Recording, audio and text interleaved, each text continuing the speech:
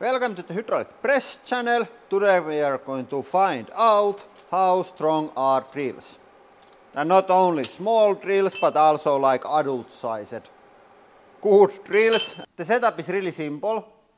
With each drill we are going to drill a hole on the press tool and then flip the drill around, plug it inside there on its own hole, and then just like on a drill press, we are going to press the drill against steel, but this time it's not spinning.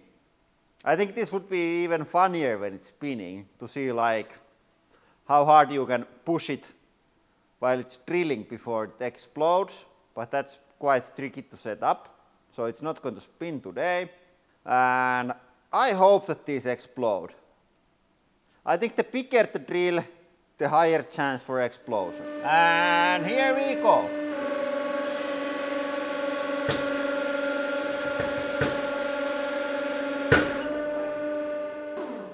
Yeah, they clearly explode. And I don't want to like crush it too much, because to be able to drill the next hole, we have to be able to pull the old drill out, because I don't want to always make new fresh tool for all the sizes. Okay, next size. I think this was 8.5 millimeters, but it's a magnum, so it's better. Yeah, and the old drill was really hard to get out, so I think we have to make really shallow holes for them to stay up there. And soon we have also start to cut the drills to be shorter so we can fit them there. But the danger value is surely there. Even the small drill sent really fast shrapnel. So I think this is going to be a great day. And here we go.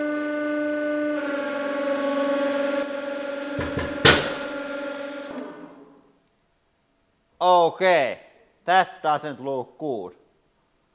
And I only now crush them like one bang, because every time I press more and more, it gets more and more stuck.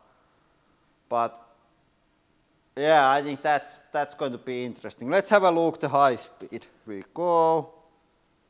Yeah, the blade flies out when I'm not sure, does the drill sink or does it break slightly, but the blade is really fast. I think I can calculate how fast it is, but it's fast. Yeah, that's really bad. That's really bad. And we have the big ones and everything. Holy shit. Okay, 12 millimeters. And this is not Magnum, but it's premium brand. And it's golden.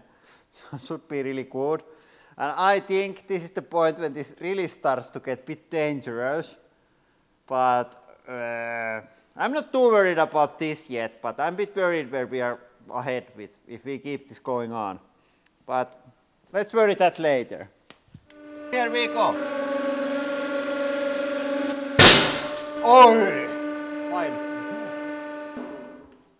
Yeah, it's getting more interesting. The whole drill just went. Okay, and here are the end results. These are not super heavy or super fast, but they are super sharp. So at least against the polycarbonate, the sharpness helps, but it's only like maybe 1 or 2 millimeters dents. And I don't see anything major on the steel box.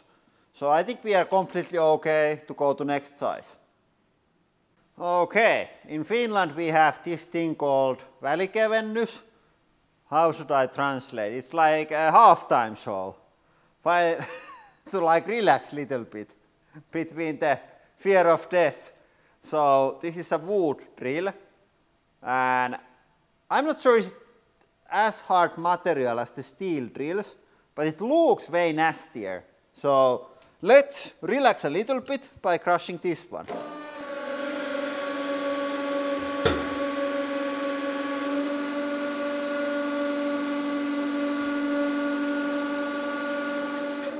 Yeah, just as I worried, it's too soft material, but it looks nice, you cannot deny that.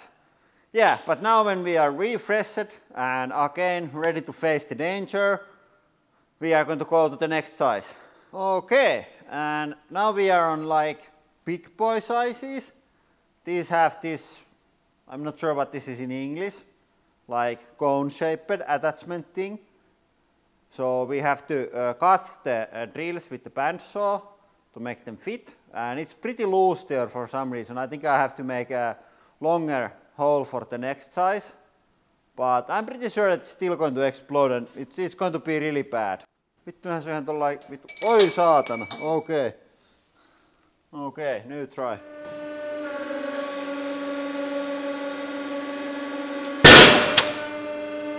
What the hell? It ricocheted out.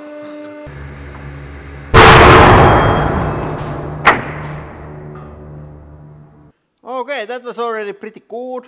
How strong it was, I didn't check. 2.5 tons. Yeah, but I'm not a very like sharp guy because I had this steel plate here. It's like upside down. This should be down here, like they are there. Because it was like this. Some of the shrapnel, it ricocheted from the back wall through this opening against our blast shield. Yeah, but it's a good thing to have that there as a backup. But I'm going to now flip this right side around so nothing flies out anymore. Okay, this is 22 millimeter, and now to like show how dangerous this is, we add stunt watermelon.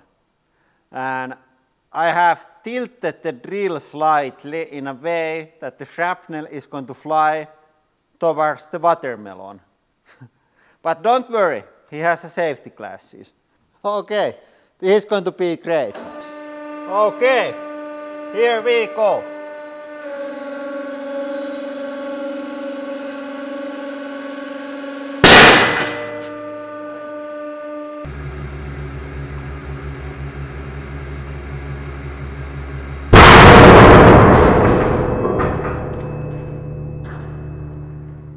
Did we hit?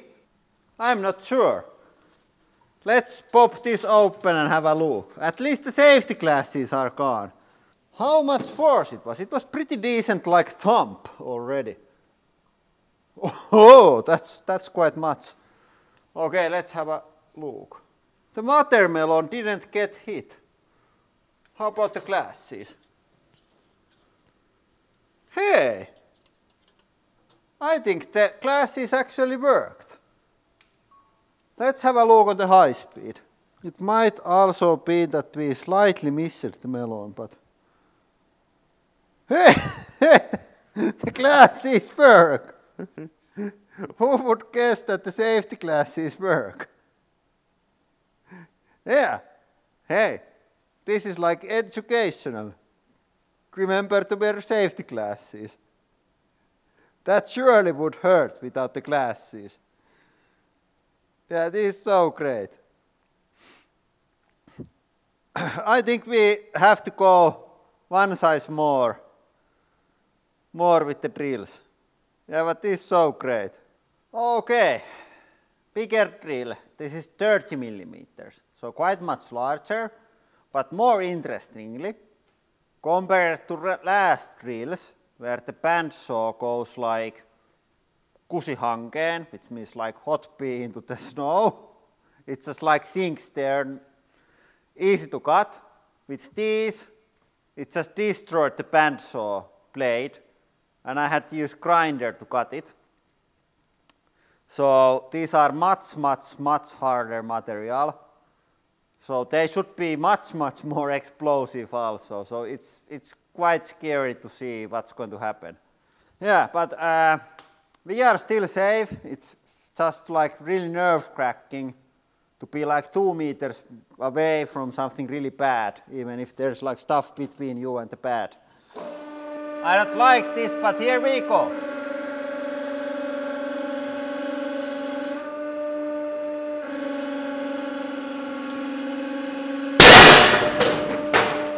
Okay, fine.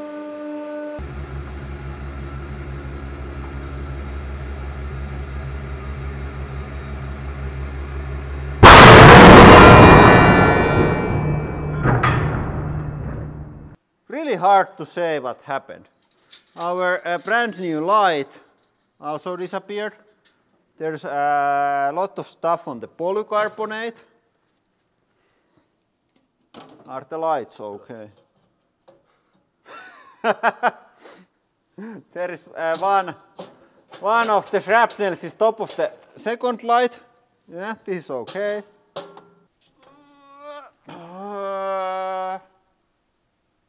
I think the watermelon didn't got hit. 17 tons. Yeah, so not super bad. Okay, I'm not pleased before we kill one of the watermelons.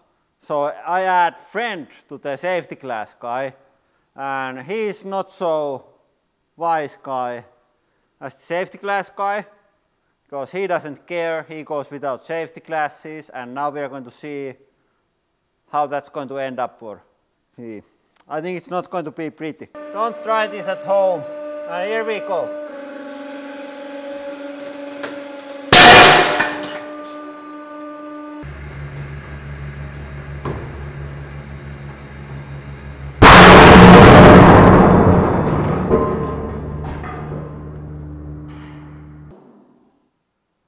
I'm not sure did the melons get hit, but this was much more.